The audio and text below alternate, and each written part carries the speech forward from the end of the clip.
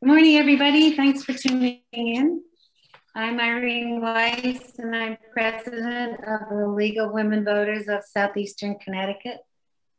The League is a nonpartisan, inclusive organization whose goal is an informed electorate. We do not support candidates nor parties, but actively work for policies, especially those that provide citizen participation in voting. I just want to slip in a couple of recent activities so you know some of the kinds of things we've done. We just had a really great panel with Denise Mayoral, Secretary of State, and with Laura Smith, who's the League State Vice President for Voter Services about, well, it was titled, How's Connecticut Do Compared to Georgia?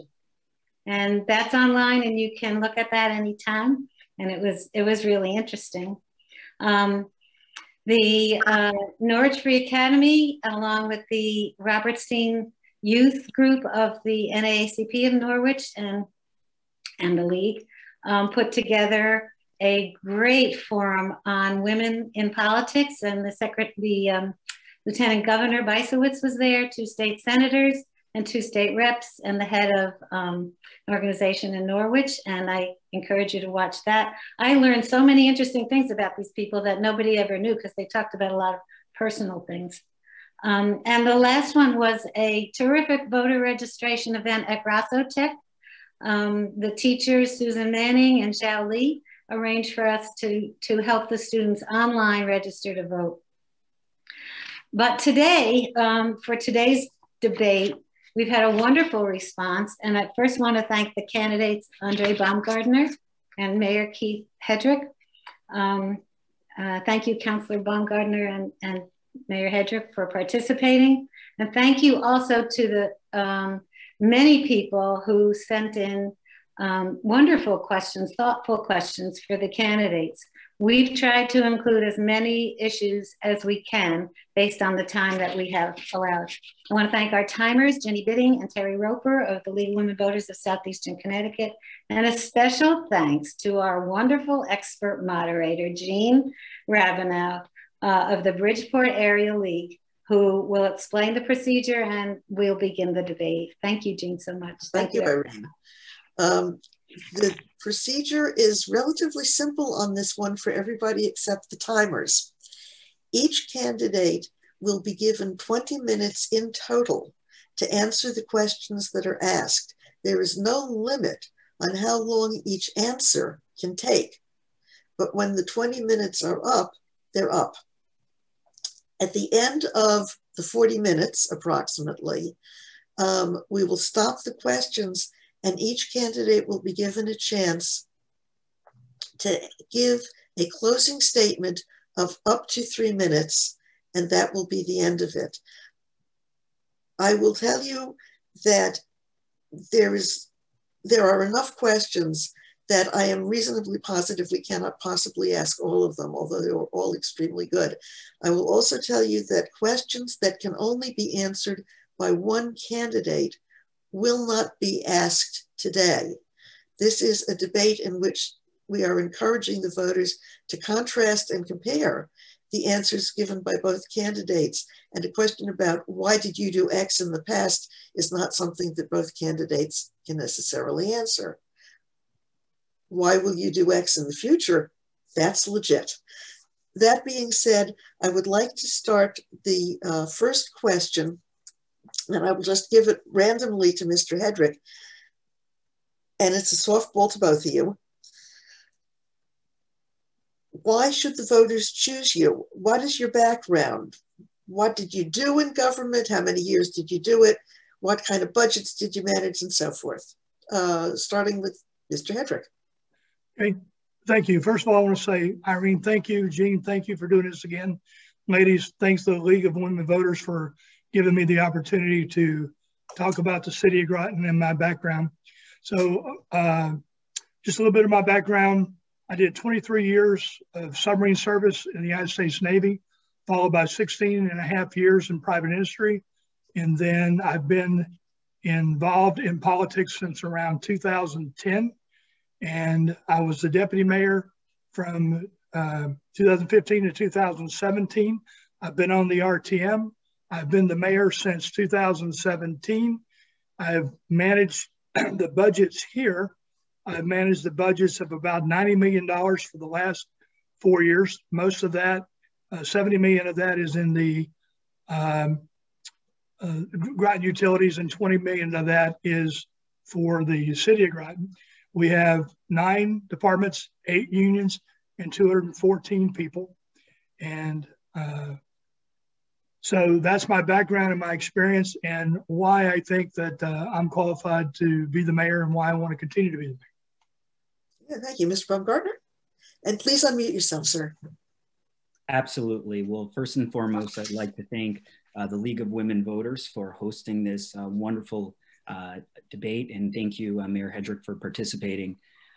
For those who haven't met me at your doorstep, my name is Aundre Bumgardner, and I'm absolutely honored to stand before you as the Democratic nominee and candidate for mayor here in the city of Groton. Voters have a very clear choice, new ideas or more of the same. I look forward to discussing throughout this debate our ideas to revitalize Thames Street, equipping families with the resources for distance learning, and harnessing the power of renewable energy, as well as creating an open and inclusive government here at City Hall in Groton, and fix our broken sewage tax. Now, to answer your question more directly, voters deserved a mayor who understands the needs of our city, can build coalitions between a cross-section of our community, is equipped to manage a $20 million city budget and $70 million utilities budget. As mayor, I'm very eager to work with our more than 200 city employees, very dedicated city employees who work on behalf of our city residents. My experience as state representative, Groton Town Councilor, and Planning and Zoning Commissioner, as well as my work at the State Treasurer's Office, make me uniquely prepared for the role as mayor. First and foremost, I'm a lifelong city resident. I grew up here playing Little League with the city police, and at Washington Park. As a child, I would swim to the raft and collect hermit crabs at Eastern Point Beach. And I'm inspired each and every day to give back to our community because it's my home.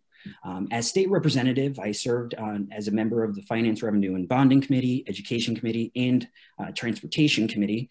In that capacity, I worked diligently to restore very draconian ECS cuts for our school district, a very necessary skill for a town or city leader. I've demonstrated a willingness to work across party lines to support our local industry. And at the State Treasurer's Office, I've worked with colleagues that managed a $50 billion pension and retirement fund. As a member of the Groton Town Council, I've supported balanced budgets with a healthy fund balance, which is why Moody's recently Moody's recently upgraded our bond rating. I've led the committee in public safety and marched with the Black Lives Matter movement here in our community, demanding equality for Black and Brown residents. I've been a staunch advocate for taking local action on climate change, supporting coastal resiliency, open space acquisition, and the toughest plastics reduction ordinance in the state. And finally, I serve on the Groton City Planning and Zoning Commission, where we work very closely with our small to large employers to balance the economic development and the unique needs of our coastal community. So as mayor, I will bring these rich experiences to the table with an open ear and inviting people of all walks of life in our city to the decision-making table. I look forward to earning your vote on May 3rd and engaging in this debate. Okay, thank you. The next question will go to Mr. Bumgardner first. We had several of these. What is your plan for taking care of the empty buildings and general lack of economic development on Thames Street? Well, that's a wonderful question. As I mentioned, over the last 3.5 months, I've spoken to hundreds of residents at their doorstep. While walking along Groton Bank, every other door, I have conversations with young families saying, what are we going to do with Thames Street? Thames Street was a motivating factor for us to purchase our home here along the waterfront. And so I would like to focus on a few areas. For one, we need to improve our permitting processes, cut the red tape. There is no reason why prospective developers or entrepreneurs have to go to City Hall to pull a permit.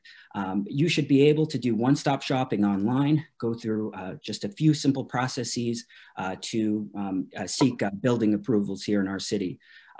So Thames Street will be a priority. We have to look at various examples throughout our region. You know, you look at New London, you look at Mystic. In the last few years, they've really supported a bustling restaurant scene. In New London, for example, they've turned a office warehouse into a successful restaurant in the Social. In Mystic, they're retrofitting historic buildings to build breweries. Where is the foresight and vision here in the city? Thames Street, the conditions on Thames Street have remained largely the same throughout my entire lifetime. So we need to improve walkability and bikeability. There are many sidewalks that are not ADA compliant because there is a utility pole right in the middle of it. So if we want to encourage more foot traffic, again, we have to address some of those concerns. Recently, the governor approved funds at the Bond Commission for 8 boat slips. And that really, I think, can be a catalyst for development. There are nearby buildings that are greatly underutilized, want to engage, again, entrepreneurs to work with existing property owners to, again, activate our waterfront. So improving walkability, improving permitting processes, and activating our waterfront. Would like to establish a river walk as well, and have been a part of those discussions as a member of the Planning and Zoning Commission. All right, same question, Mr. Hedrick. Thank you.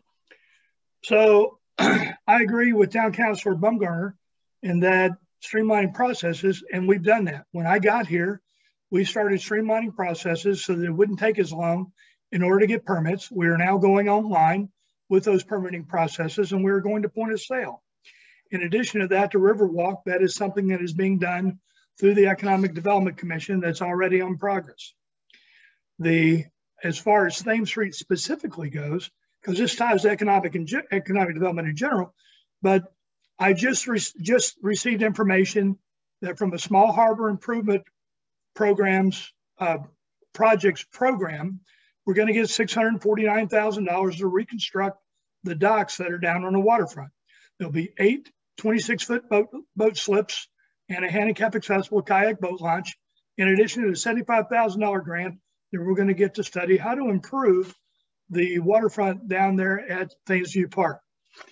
So we are looking at high density development across from Garbo's Lobster. The restaurant that is there, I am working with a restaurateur out of Mystic to develop a restaurant there. One of the challenges, I've talked to people that Thames Street has looked kind of like it has for 20, 30 years now. There have been a lot of mayors that have worked on this. But one of the things that we have, one of the challenges that we have down there is there's one property owner that owns 14 properties. So I have been working with him, and we are also applying pressure from the police side through blight and from the planning side in order to get that individual to move some of those properties and to put storefronts on the first floor with residential on the top floors. So one of the things we're looking at is the Sportsman to try to get a bar down there, the Army Navy store to try to get either a restaurant or a bar there, and the old burned down Ken's Tackle. We attacked that as blight, but we were not successful because an architect and a judge ruled that that was structurally stable, so we didn't get to do that. But we're looking to develop residential units in the business fronts. We're also businesses for residents and for visitors. We have to address the parking issues that are down on Thames Street. And one of the things that we're going to do after the election is we're going to develop a community group that's going to work with Sierra Patrick and the Economic Development Commission to help revitalize Thames Street through local action. And these are the kinds of things that we are now doing on Thames Street. Thank you. next question will go back to Mr. Hedrick first. And it's a follow-up on economic development, but this time it's about Five Corners. What is your position about the Five Corners development, and what do you say to those who have been against the proposal? Well, thank you. The issue is economic development. Do we want economic development in a city or Groton or not? And then where do you have economic development? One of the challenges that some people have with this is they don't like the height of the building, which is proposed at five stories. Some of them don't like the facade of the building, which appears to be too modernistic for some people. But currently that is all in front of the Planning and Zoning Commission. And frankly, that's out of my hands as the mayor. But when I ask people, because they say, well, you're going to disrupt some residential houses.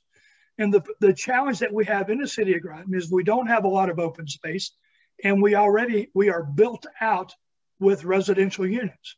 So where would you like to put a 5-story building that might disrupt some of the residents? Would you want to put it at Eastern Point Beach? Probably not. Would you want to put it across from the golf course? Probably not. Do you want to put it down in the middle of Thames Street? Probably not there either. And no one wants to tear down 200-year-old houses on historic Groton Bank to put them. So if we put this here, which is going to help Electric Boat with the numbers of people that they need, because we're targeting toward the engineers and the people that are going to work at Electric Boat. This is literally a baseball throw from Electric Boat property. So we need to decide what is the right thing to do and how can we do it and have economic development as a forethought in the center of Groton, or in the city of Groton. Now, so that's it. I'll just let it go at that. Thank you. Okay, same question to Mr. Bumgardner. Thank you, Jean. Well, as a city planning and zoning commissioner, I am not permitted at this time to opine on any open application. As the mayor mentioned, there is an application before us to deliberate on the proposed 5-story building at Five Corners. I will say that while I support mixed-use development, we do have to be cognizant and mindful of maintaining the community character. So as mayor, when we are looking at any development project in the city, that will be first and foremost. There is no reason why our city cannot host charrettes with neighbors that will be impacted by any form of development to solicit their input on what kind of development they would like to see in their community. There is no reason why neighbors should have to see any proposed plan for any project at the Planning and Zoning Commission when the city has had the opportunity to provide not just information, but solicit their input previously. So we will do that as your mayor. We will host charrettes and meetings about developing master plans for Five Corners. As of now, there is not a master plan for the Five Corners area. Another area, the mayor mentioned parking, that we are built out. I will mention that also in my lifetime, Electric Boat has expanded its parking to meet its significant parking needs that will only become more and more in the years to come. So I would like to work with not just Electric Boat, but also the state and our federal delegation to develop a shared parking strategy to address some of the parking needs that we will be seeing at Electric Boat. Therefore, there will not be a need to gobble up homes in that surrounding Five Corners neighborhood. It is incumbent on our city to prioritize multimodal transportation. I currently serve on the SEAT board. Would like to see more folks utilize our bus lines, more folks building infrastructure so that more folks walk to work, supporting bikeability, bike lanes, so that our young engineers and our welders can bike to Electric Boat from their homes. So these are things that I would like to address and very much will be, again, very much connected to the development of Five Corners for the years to come.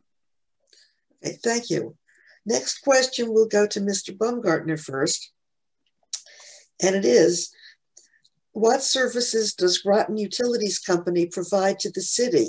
And if elected, Would you support maintaining the relationship or switching to Eversource? Absolutely. So to answer the latter part of your question, I am firmly opposed to any form of privatization of Groton Utilities, oppose the consolidation of the town and the city. I have been very outspoken throughout my time here in politics on that matter, and in local public service on that matter. And most recently, during the primary, I was endorsed by the Groton Utilities workforce, the locals 007 and 818, which represent the line workers and the supervisors at Groton Utilities. Cumulatively, they represent the largest workforce in our city. These men and women are on the front lines, keeping the lights on during hurricanes and blizzards. We are so fortunate to have them as frontline workers. In their endorsement, they cited my innovative approach to investing in resiliency, investing in the reliability of our electric grid, focusing on the investment of solar panels, developing a robust solar program so that our ratepayers can install solar, our commercial and residential ratepayers can install solar panels on their rooftops. So these are innovative approaches that will result in a reduction in utility bills. Additionally, we manage the water division. Our reservoir is in the town of Groton, and actually 20% of the town's open space is held by Groton Utilities. Would like to investigate opportunities for expansion, supporting our surrounding municipalities. Again, the Groton Utilities is our way to support regionalization and to ensure that our surrounding municipalities also can have access to clean water, just as the city does. It could represent a wonderful opportunity for our city financially for the years to come. And lastly, as of a couple of years ago, the city now manages the sewer division. It used to be a part of the city government budget. The mayor cites quite frequently that he has held the line on taxes, has not reduced taxes. Well, that's because he shifted the city sewer budget to the sewer budget from the city to the utilities budget. Thus doubling the water bill for many ratepayers in our city. So I would like to take a look at that to ensure that our families are not burdened with additional water bill, additional increases in their water bill for the years to come. So again, cannot wait to roll up my sleeves to work with the hardworking men and women of the electric, water, and sewer division here in our city. Okay, same question to Mr. Hedrick. Would you support maintaining the relationship or switching to Eversource? Thank you, Jean. So just real quick, I want to step back to the last question where Town Councilor Bumgardner talked about seat and JLS and the parking plan. We're currently working with the Southeastern Connecticut Council of Governments for a JLS study for a parking management plan in the city of Groton. We're actively working with the COG and with Electric Boat to determine this. There is no discussion of tearing anything down to put parking and knock parking down. We are discussing if we can use tiered structures such as a parking garage. We're also looking at bringing people in from outside. Currently, since he knows that he's on the seat council, he knows that the bus lines and the times here don't always coincide with when the people are coming to work, especially for the 6:30 to 2:30 shift. So that's a challenge, and that has not been corrected at that level, but it could be. So the parking plan we have and those kind of things. So as far as Groton Utilities goes, I 100% maintaining Groton Utilities. If you look at where we are right now in electric rates, we are 20% or more less than Eversource. So we are going to continue that. Our water, we just did a $42 million water facility that is so advanced that it will meet water quality standards that don't even exist yet. So we are the region's water supplier. We go up to Ledyard, into Ledyard, up to Preston. We are going across the Poquatonic Cove in order to go into Montville. We have cross connects that we can help other other utilities and other municipalities if they need water, and we do that. Some of the programs that Town Councilor Bumgardner wants to do with the solar and a lot of the green initiatives he has will absolutely raise rates. And if you incorporate all those rates will go up more than 20%. So you will be paying the same rates as what you pay now, what Eversource pays now. Now we have resiliency already. We have an aggressive tree cutting program in order to keep the trees from knocking the power lines down. We are investing in infrastructure on electric and water, and now we're investing in sewer. So let me talk about sewer. If you look at the taxes in the city of Groton, the taxes went from 5.77 in 2017 to 4.3 now. They were flat last year and they're flat this year. If you look at, and that's in the city of Groton. If you go to the town of Groton, Town Councilor Bumgardner raised taxes the last 2 years. And it's a record, you can go look it up and see what the taxes did in the town. So one of the things that we did was we removed the sewer. I removed the sewer out of the tax base. Why did we do that? Because it was underfunded and the can was getting kicked down the road. We had a $500,000 digester claim when we had the explosion there. We implemented previously discussed plans for funding based on a cost of service study and an internal study. It is now in an enterprise account, and all the sewer money has to be used for sewer. When it was in the tax base, the money could be taken out of that and be used for other things. That money is now protected. It is in a lockbox. Also, all users, including state, town, and city properties and nonprofits, now pay for the usage of the sewer infrastructure. So everybody is paying to maintain the sewer infrastructure. You now pay for what you use and not based on what the value of your house is. And this approach was approved by the residents at a Freeman's meeting. And this is a fiscally responsible method to lower your taxes and avoid tax increases due to surprise capital costs. And while I was doing some research for this, I found out that the town has a sewer tax, and so they have your tax, which is your main tax, and then they throw an additional tax on top of that, which is a 0.56 mill rate on the town. And then if you were to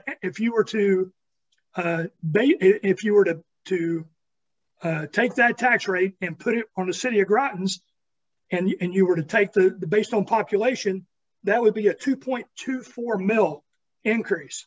And I will also say that now that the sewer is out of the tax base, if there's any looking at putting it back into the tax base, that will raise your taxes 2 mils, which is 50%. And if you want to have your taxes raised, then follow the recommendations that Town Councilor Bumgardner wants to do, because the plans and procedures and policies that we put in place lower your taxes, lower your rates, and will continue to do so into the future. Thank you, Jean. Okay. Thank you both on that. The next question is a little bit different, and it will go to Mr. Hedrick first. The city of Groton has several unions represented by several different bargaining representatives. What do you believe will be the challenges you would face with these representatives and unions in budgets and other goals that you have for your administration in the coming years? Okay, thank you, Jean. We have 8 different bargaining units, and the challenges are the different contracts. And they have different contracts. All the contracts are different. We've tried to standardize the contracts as best we can, but that's always a challenge. We just finished going through contracts, and the challenge is, how do you take care of the employees and at the same time take care of the taxpayers? So you have to evaluate how much. So the employees are going to want increased raises. Understand that. They're going to want something different for their pension. I'm not going to get into the current negotiations that we have, but pensions are always an issue. Insurances are always an issue. But one of the things that we are looking at also is how do you protect the taxpayers, right? So it's taking care of the employees, and at the same time, taking care of the taxpayers so that your taxes can be lowered, and there's a long-term cost savings. In the position that I'm in now, we're looking at things that are going to impact tax rates 3, 5, and 10 years down the road. You are never looking at 1 year down the road, or at least this mayor doesn't look 1 year down the road. There are a lot of people that do that. So what you also need to do is not just during negotiations, but on a daily basis, management and union both have to follow the contracts. And when they follow the contracts, then everybody is okay. It's when you start treating different employees differently under the same contract that we get into trouble.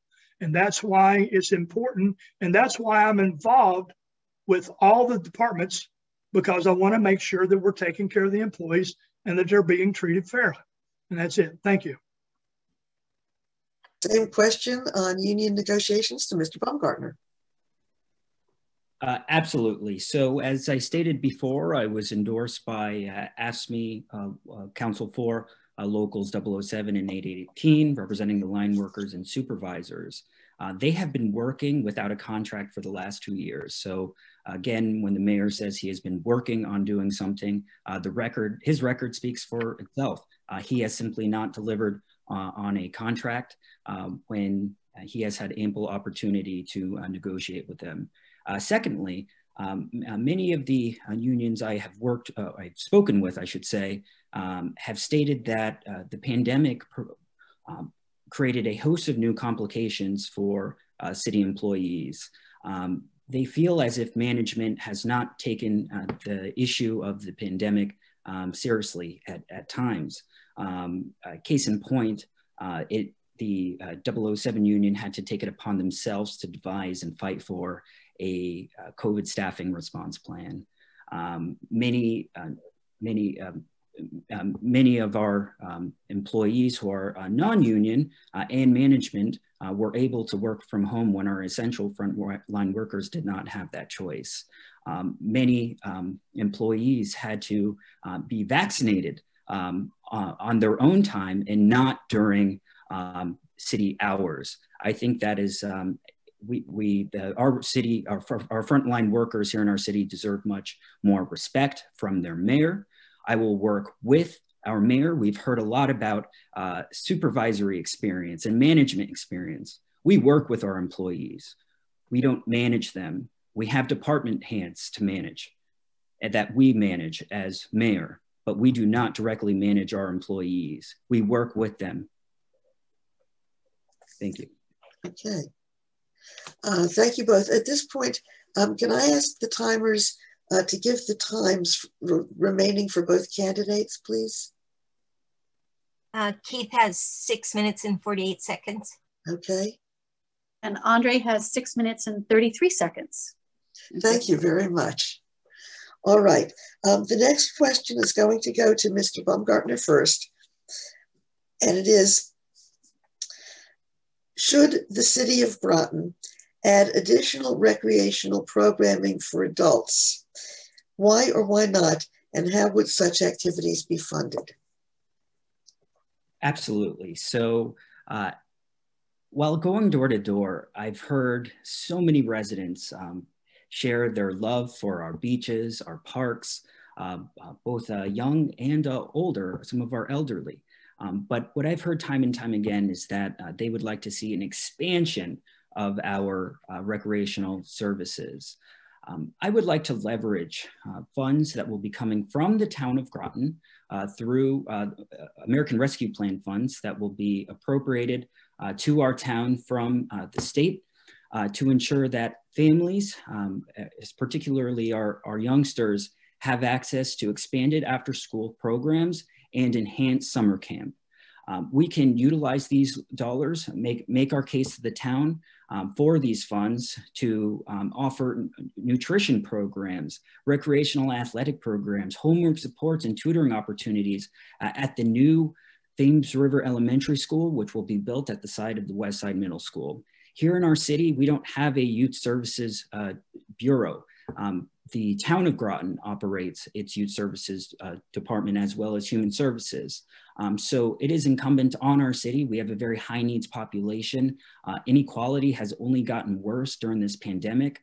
Our families in many areas in our community have been hit so hard during this pandemic and losing their job. And some families don't even have the childcare available for their youngsters while they have to work, in some cases, 2 or 3 jobs.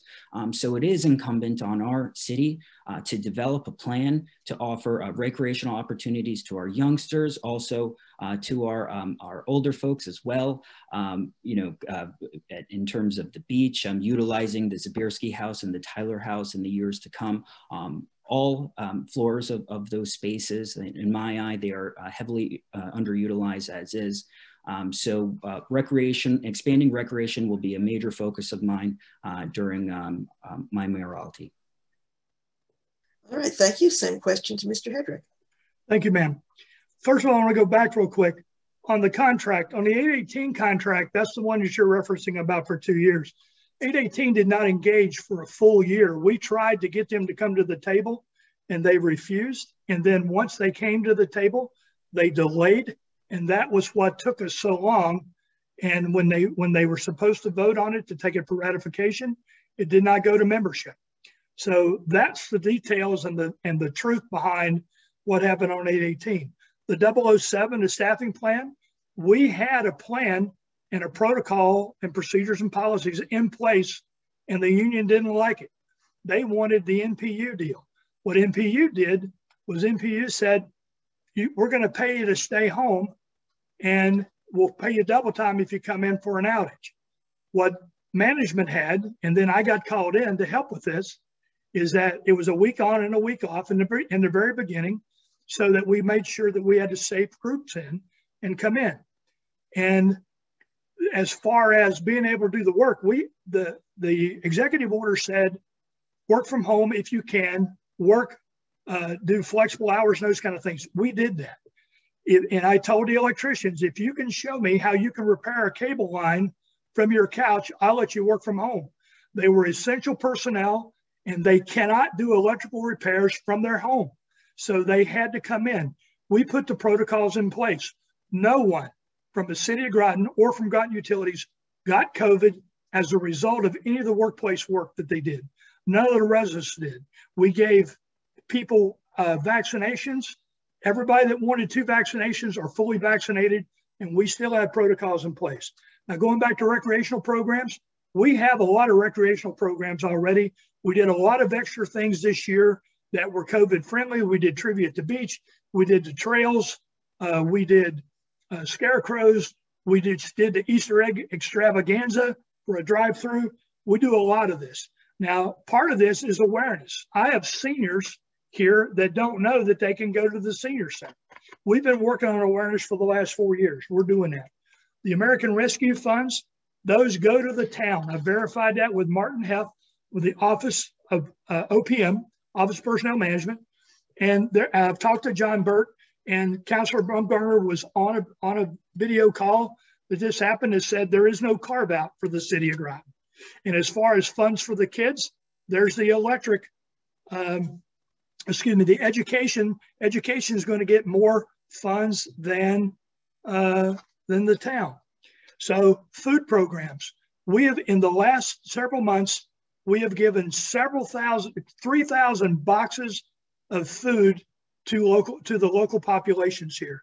And we have a relationship with the Jim and Moran United Way Food Center, so that we have relationships through St. John's Christian Church and Branford Manor to ensure that people are getting food, and we're working with them on recreational programs. Thank you. Thank you both on that one. This one will go to Mr. Hedrick first. And we got several questions about consolidation of services. In these difficult times when residents are using food banks, can we still justify having separate government for the city and town?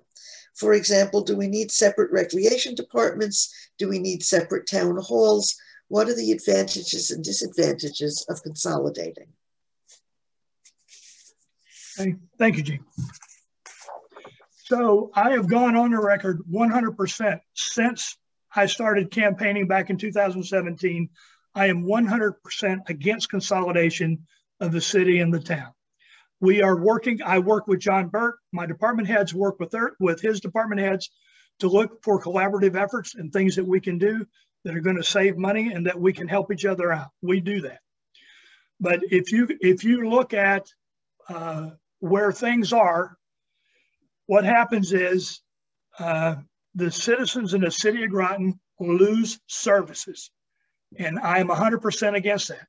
Because there's already an effort out there to consolidate the police and get rid of the police. And that would lose services to the city. And we pay extra for those services that we have. And the services, the recreation services that the town provides, we provide. Our city people can go to the town rec, town people can go to city rec, they can go to New London rec. So the services that we provide here in the city are not duplicative services because those services are not provided in other places. For example, my planning, we have our own planning, our own economic development. And so because the town was not providing that, and that's why we have it. So I will finish up with that. Thank you. All right, the same question to Mr. Bumgardner. Yes, as I stated earlier, I am firmly opposed to privatization of our city services and the consolidation of our town and city. With that said, it is incumbent on our mayor to develop relationships with not just our town leaders, but also our surrounding municipalities, given that we are a regional utility provider. I will leverage the experiences I have forming relationships as state representative and town councilor, working with our surrounding elected officials to work on areas of existing synergies, to promoting tourism, promoting regional economic development projects. Obviously, Electric Boat is located within our city limits. It is incumbent on our city to develop relationships with our federal delegation. I was recently endorsed by both Congressman Joe Courtney and Senator Chris Murphy, who have been on the front lines bringing home those contracts to the city. The South Yard Assembly Building represents an $850 million building project. We will have thousands of additional workers working within our city, and it's so important that our mayor prioritizes developing housing, developing businesses, so supporting entrepreneurs that will establish businesses here in our city so that our workforce have a place to go. So again, it is important that whoever the mayor is, that they do have the ability to work with our regional partners moving forward. And as your mayor, I have not only demonstrated a capacity to do so, but will continue doing so in the future. All right, the next question is on taxes, and it will go to Mr. Bumgardner first. Both the mayor and the town council are responsible for voting on budgets. Will your proposed campaign initiatives, if enacted, increase, decrease, or keep taxes the same in the city? And given the Electric Boat expansion, would you be able to promise the voters that there will not be a property tax increase in the coming term? Absolutely. Now, the mayor started discussing taxes earlier, stating that I voted to raise taxes. What I find most interesting is that I voted to appropriate additional funds for police and highway operations during my time as a town councilor. Have always voted to support the mayor's budget request. And so the lion's share of the town's revenue, the city's revenue comes directly from the town and Groton Utilities. About a third comes directly from direct property taxation or direct property tax levy. And so when the mayor states I voted to raise taxes, well, my question is, do you support the town's appropriation to the city so that our city can continue to maintain strong and robust services? So I will always support our city. Again, the town recently received an increase in their bond rating from Moody's, and they cited our fiscal prudence. And so we will bring that same level of prudence to the city, and again, work with our town in a collaborative fashion to ensure that we receive our fair share of funds. Okay, and Mr. Hedrick? Thank you, Jean. So my policies are going to keep taxes level and flat. We have those in place. I am looking 3 and 5 years out down the road, and we are evaluating expenses versus revenues. So Town Councilor Bumgardner is correct in that roads and highways, but by the state act, the special act that created the city of Groton, the town is required to provide those monies that are necessary and proper for the repairing and making of roads that are town roads in the city of Groton. So you have to do that, or you'll go to arbitration, and then we get the attorneys involved. We don't want to do that. The police, by tradition, 50% of my police salary, police budget, minus my chief's salary, has been funded. The city of Groton, District 2 and District 3, primarily due to Pfizer and Electric Boat, pays over 37% of the tax base to the town of Groton. In return, we ask for 3 to 4%.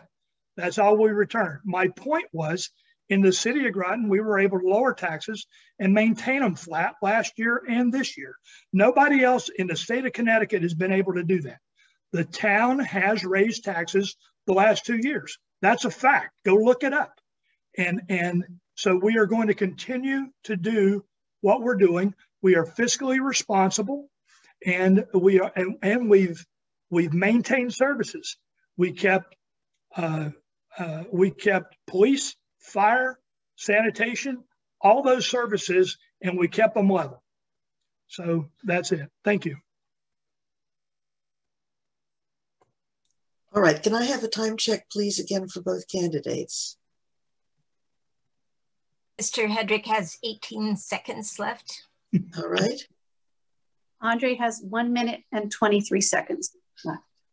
Oh dear. All right.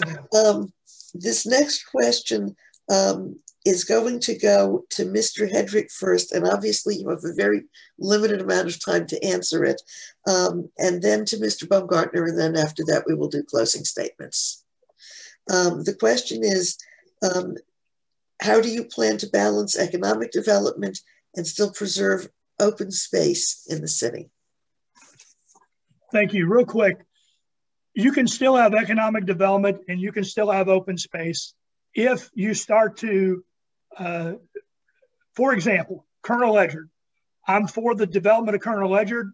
Town Councilor Bumgardner voted against it at the town level because he said trees are going to be destroyed. But Mr. Belloc, the developer, said no, that there's no trees going to be destroyed, and you can do economic development. I'm sorry. Still save. Thank you. Thank you. All right, the same question to Mr. Bumgardner. Economic development versus open space. Absolutely. So throughout my time in public service, I've always balanced the unique needs of expanding and acquiring open space with ensuring that our city prioritizes economic development and expansion. So I voted recently to support our data center, which will represent an enormous opportunity for our city, particularly Groton Utilities, to grow our electric revenue.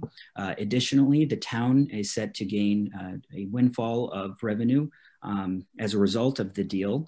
And as a member of the town council, you know, our council has supported investing in open space, and I'll do that as our city mayor. As chair of the Public Utilities Commission, we will ensure that Groton Utilities focuses on open space acquisition, creating buffers around our watershed. It's so critically important. We also work with our surrounding conservation groups, you know, GOSA, Avalonia Land Trust. I have, again, track record of doing so, and I will yield the floor.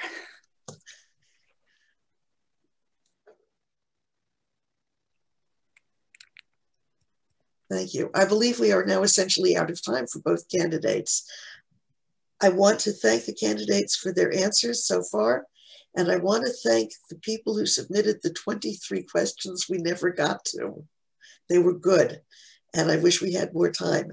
At this point, however, we go to the candidates' closing statements, 3 minutes each, and by luck of the draw, it will start with Mr. Bumgardner.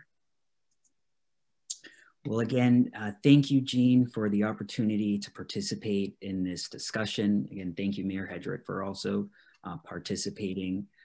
Over the past 3.5 months, I've gone on a citywide listening tour, personally knocking on thousands of doors and speaking with hundreds of voters or residents at their doorstep about how their families have coped with the pain this pandemic has caused. You cannot serve as mayor of the city without taking the time to level with your constituents. Leaders or listeners. As state representative, I've regularly hosted town hall meetings, community forums, and office hours to hear the everyday concerns of residents, and I will continue that tradition as mayor. Our short and long-term pandemic response is of paramount importance. And coordinating with the Ledge-Light Health District for effective vaccine rollout will be the top of the agenda for day one. Again, we need to shore up our support for our young families whose children are in distance learning and ensure that they have the resources they need to succeed. We do that by closing the digital divide, by enhancing recreational opportunities, supporting wraparound services for our youth, getting them off the streets and getting them into, again, these wonderful recreational opportunities we will offer in the years to come. A city government that works for the people must operate transparently. I will set up an open data portal where residents can access important financial information. Additionally, I'd like to launch a service where residents can request support from their municipality so that they can communicate with the city and Groton Utilities about non-emergency issues like fixing a pothole. So I am ready to roll up my sleeves to get to work on behalf of all of our residents. This has been a historic election. We won the Democratic primary in a dramatic fashion and very much look forward to making our case within the next week to all city residents as to why we ought to support progressive and prudent leadership. Again, there are two stark choices: energetic, renewed leadership, a commitment to all residents here in our city, or more of the same. Voters deserve to have representation that serve their needs, not the needs of the select few as have been done in the past.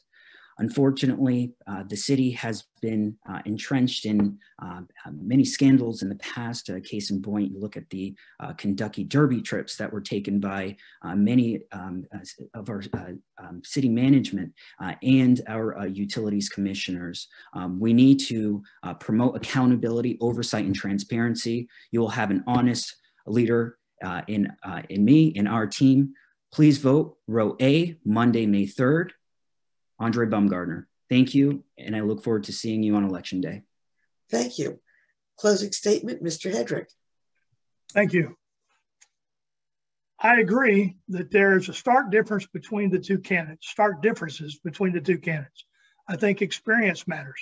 I think the fact that for the last 4 years, we have either lowered or maintained taxes and we have maintained services. I think that's important.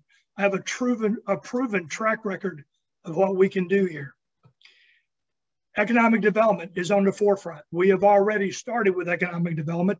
One of the things that I did in the last couple of years is I made the economic development specialist full-time. That's how devoted I am to economic development.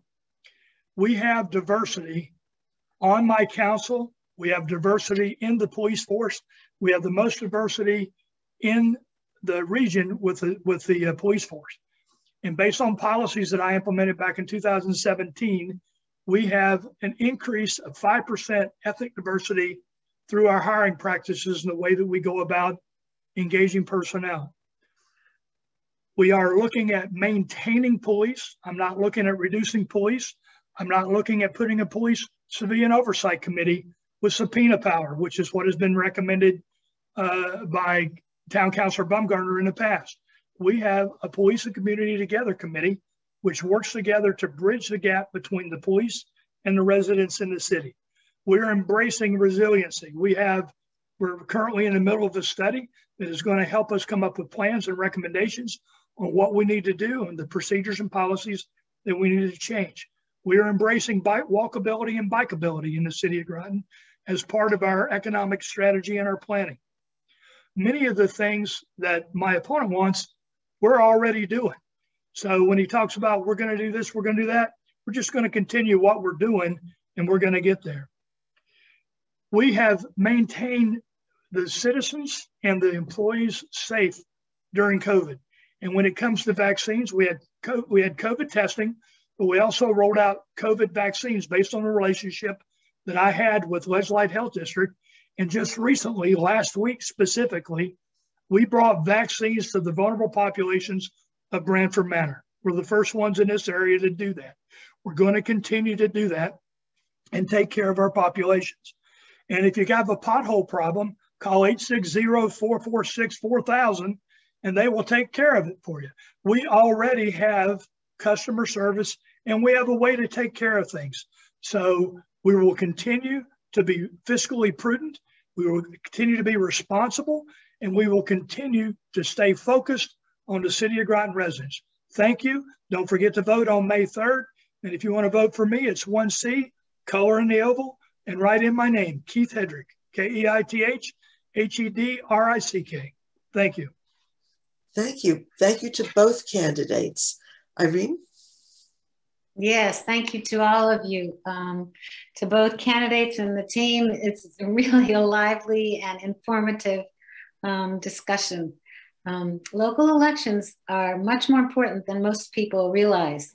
So we encourage voters to participate in the Groton City election next Monday, 6 a.m. to 8. Your polling places are the Zaberski House and the Municipal Building. And if you value learning about and providing policy information and political information to the public, we hope you'll consider joining the League. Thank you again, everybody, and don't forget to vote. And I know these candidates are open to you calling them and asking for more information if that's something you'd like to do. So thanks, everybody. Bye. Thank you and be safe. Thanks.